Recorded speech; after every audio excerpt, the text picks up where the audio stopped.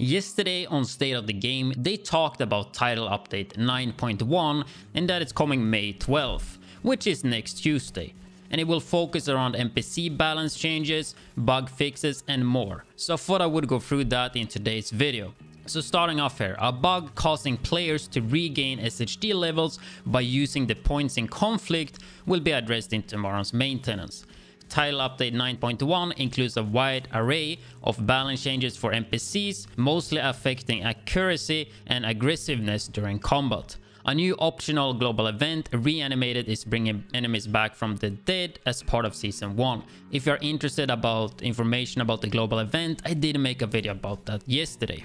And then we head to the priority alert. So maintenance was performed yesterday, and they added more spawn points for reinforcements during Warhound convoy activities. This will make the activity be more in line with other open world activities in terms of completion time, which is currently like a way that's really good to get experience, so that's getting fixed. Fixed an issue making it possible to kill Javier Kajika in the Pathway Park main mission before the final encounter. That's also a way that you could kill the boss super early in the mission, so that's fixed. The team is also tracking an issue that can cause multiple Kajika enemies to appear at once during the mission.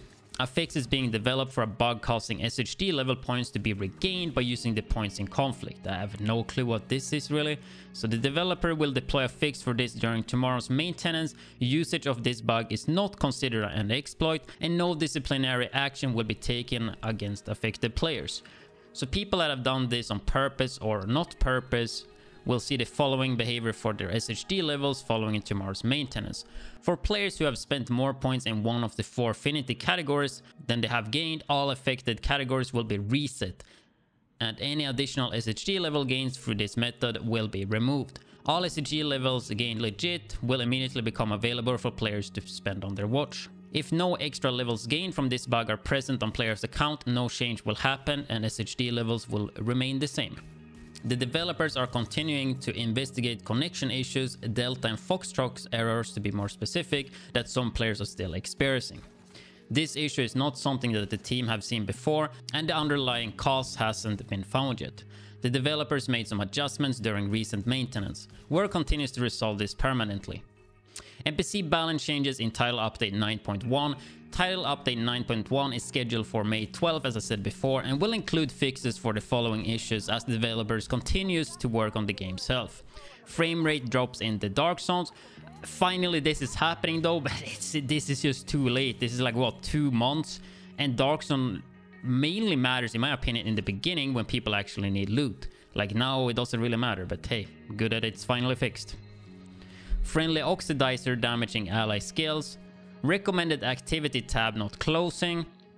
The frenzy talent staying active when swapping weapons. Yeah, there was a frenzy trick you could do while reloading and swapping weapon to get the buff. I thought it was a pretty cool trick, so I thought this could have stayed, but I guess it was not intended, so it's getting removed. Title update 9.1 will also include balance changes for NPCs, addressing enemy skills, weapons and abilities that stand out as causing difficulty spikes.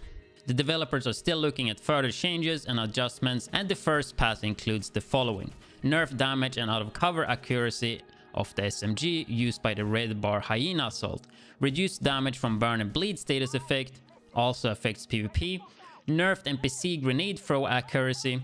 Accuracy is reduced further based on the distance to the target. Elites have better accuracy and hunters, rogue agents and legendary NPCs have better accuracy than elites. I think when it adds some accuracy to the grenade or grenade launcher and stuff, it sometimes makes it harder because especially with the grenade launcher, you can't predict because they're gonna be so off the target, right? So you kind of try to play a bit smart, but they is not accurate and then they will hit you anyway. So I don't know. At least when it comes to grenade launcher, I wouldn't mind it being accurate, but for grenades, it's probably fine. Decreased accuracy of Hyena Thrower's Airburst, Black Tusk Mini Tanks Grenade, and Cleaner's Napalm Airstrike Turret. Reduced NPC accuracy while blind firing. That's so good to see because that was really dumb. Legendary NPCs gets more accurate the longer they blind fire. Okay, that I mean, I'm fine with that as long as they don't are super accurate on the first bullet, I guess.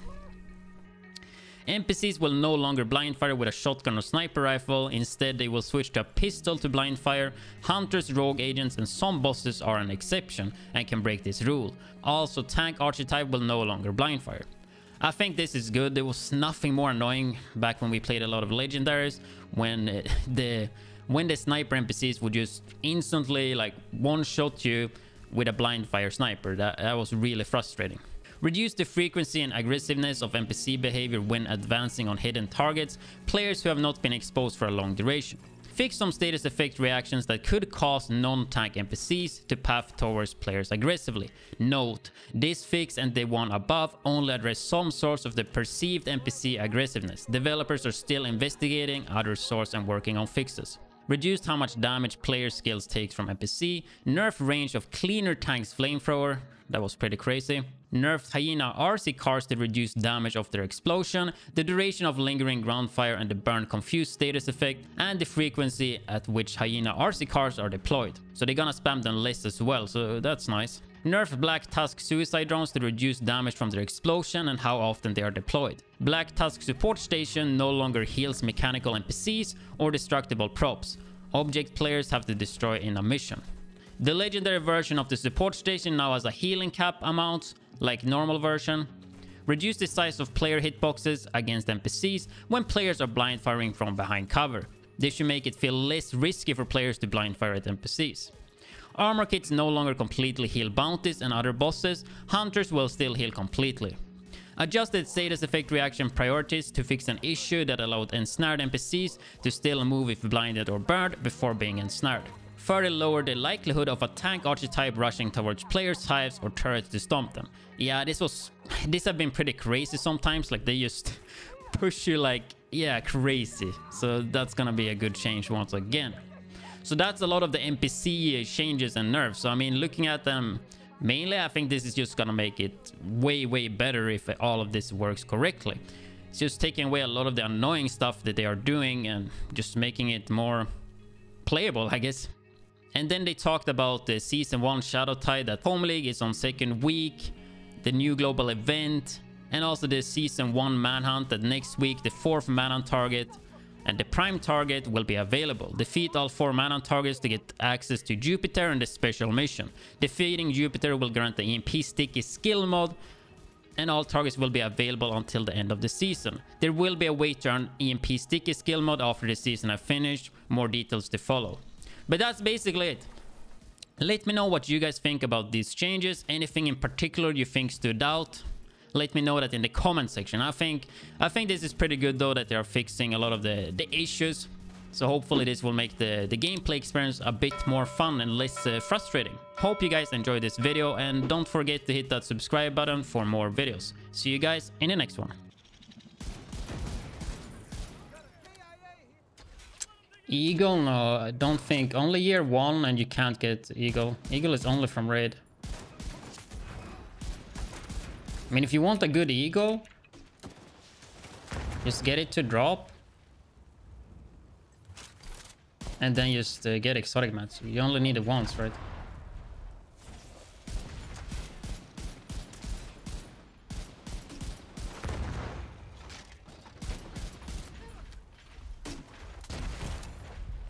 Okay, he's fucking next level.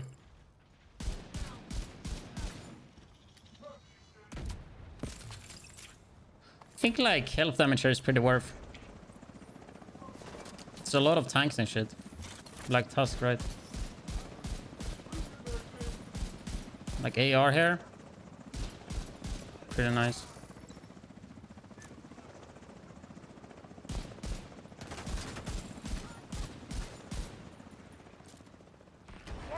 Actually, I don't have too much time. It's almost 14. But I believe this is the last boss, yeah. I think that's it, yeah. So 14 minutes exactly.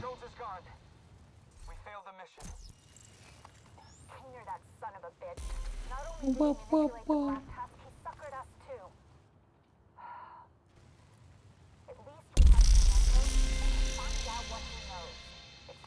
And I haven't played this mission since it launched. Like, I don't know this mission well at all. Good job, Agent. It's been Yeah, 14 exactly.